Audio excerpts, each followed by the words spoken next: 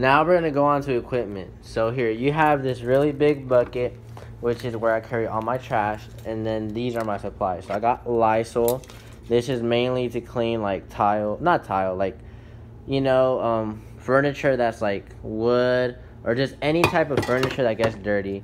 This is stainless steel, and you really only use stainless steel for stainless steel, but you don't really use it that much because this really makes like the stainless steel super shiny, and once it's super shiny, it's really easy to stain, so we try to stay away from it. It's just kind of like the last resort.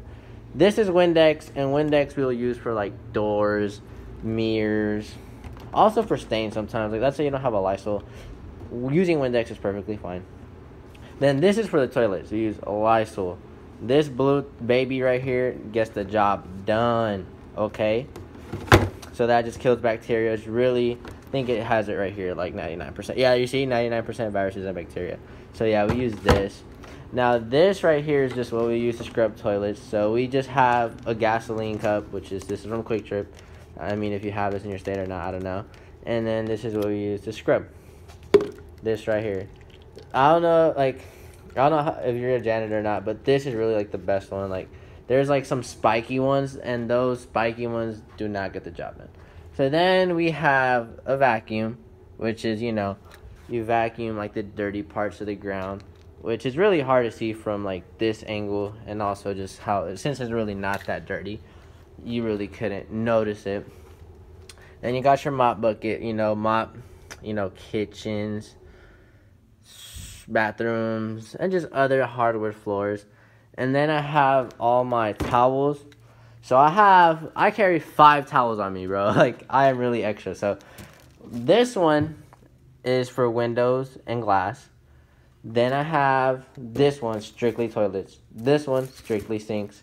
And then one of them is like, this one is like strictly surface, like straight up, like, it has to be like a table or something. But sometimes like I'll use the table one to clean like a stainless steel, what are those called, water fountain. Sometimes it'll vary, but I really like the one I really will not move is toilet and window, because you don't want to like use Lysol on a window. Like it's gonna make it smear. Okay, so that's kind of my setup. And then also, before I forget, then we have this feather duster, because offices really be collecting dust, so you gotta take it out.